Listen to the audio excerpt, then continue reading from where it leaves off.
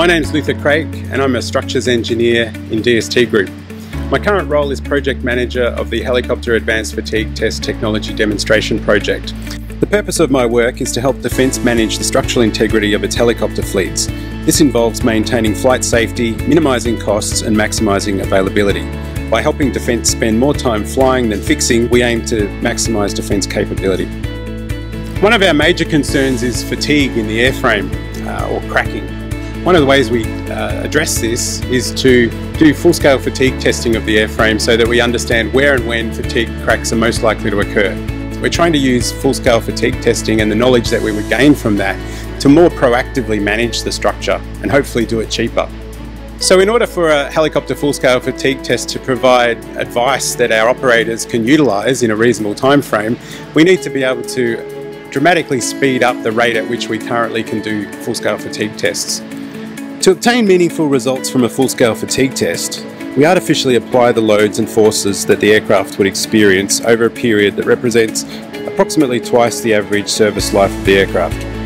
For helicopters, using current test rates, it would take approximately 250 years of constant cycling to reach that point, and that's really what we're targeting with the Hafted project. Can we go faster and maintain the accuracy that we need to deliver accurate test results? We can use analytical methods to speed up the process, but ultimately we need to check that experimentally, and that's where we do coupon testing. So we test small material coupons and we try and grow cracks in those coupons to verify that our analytical results are actually believable and accurate. So behind us is what we call the 6 degree of freedom dynamic demonstration, which is a test bed that we're using to advance the rate at which we can apply loads and at the same time do it accurately. The next step would be, if we're successful, would be to consider whether we want to go ahead with a full-scale fatigue test for real on a real helicopter.